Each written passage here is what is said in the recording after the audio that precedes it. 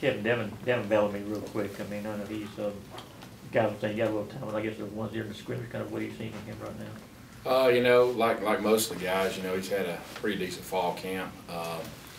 You know, he's working hard like the rest of them and trying to do everything we're asking him to do, you know, in his fall camp. You know, it's kind of getting to the point where most of them are kind of ready to line up against someone else other than their own teammates. But he's had a good fall camp. Bellamy's a guy, though, that just because the guys ahead of him, we haven't seen him much. Is that going to change? If he keeps, you know, practicing doing the things in Coach Pruitt's defense, you know, there's not really a depth chart. He likes to play sort of by committee, you know. A lot of it depends on how you practice that week. Like I said, he's had a good fall camp, so, you know, if things keep going the way they're going, you know, he could, you know, have some significant playing time. But, you know, again, that could go from game 1 to game 2 and change based off of how well the guys practice that week. So. Is he running with the ones, or is that kind of a you know, again, we don't really have a depth chart. I know that's, you know, it alternates. It alternates by practice. A lot of it depends on how you perform. If you perform well in the last practice, you may get moved up. If you don't perform as well, you may get moved down. A lot of it's just organizational. But, you know, every guy has been, you know, with the first, second, and third group, depending on what we're doing that day in practice. How many guys do you feel comfortable with right now as being part of the rotation? You know, there's probably 4 guys that have got the opportunity to play, you know, in some role or capacity, or depending on, you know, how the game or who we're playing offensively, how that shakes out. And then, you know, we'll probably travel guys that'll also play some special teams that might kind of gradually work into some of the game plan throughout the season.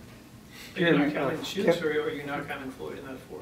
Well, you know, Leonard's in there as well. I mean, that's 5. You know, Leonard's working, you know, a couple of different positions, you know, which kind of helps open up some opportunity for other guys to kind of go out there and work a little bit. But you know, you've got young guys and the freshmen that have come in that have worked some too. And you know, and again, we have different packages, so you know, as you change packages, the guys on the field change also. So it's kind of a revolving door depending on, you know, what type of offense we're facing in a down and distance situation. Kevin, Jeremy said you'll be up top again in the booth this year. What is exactly your role, the way you synchronize with getting? Do you suggest things, or you see, or and it's his final decision to come? Yeah, basically, I'm sort of his eyes in the sky, you might say.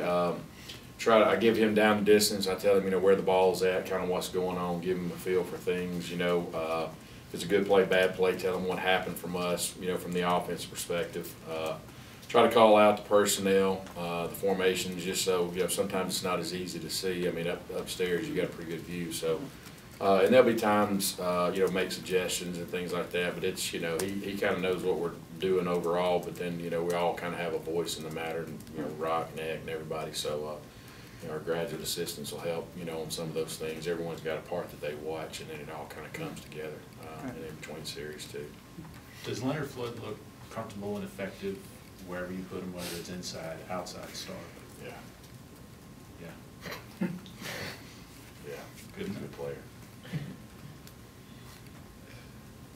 We've heard a lot about Jake Gaines at the inside linebackers, but obviously Chukes has that same experience. Not quite as old, but you know, what's he meant to your defense and to your position specifically? You know, coming in, you know, he's kind of moved, you know, about halfway through the spring to outside, and that's a lot of things we do. We train guys in multiple positions to kind of create some depth, and he's starting to mature as a player a little bit, you know, he's brought some in the last. Probably week, you know, he's had a little more mature, I guess, practice from what I'm saying, where he kind of is comfortable with that position. But he is a guy that can play multiple positions, so it does give us the option, you know, if we get to that point. What are you looking to get out of Lorenzo Carter in his second year? You know, we try to train all of our guys to be every down players, first, second, third down. You know, last year he was sort of a third down specialist, you might say, and gradually his role increased as the season went. I'd like for him to be an every down player this year.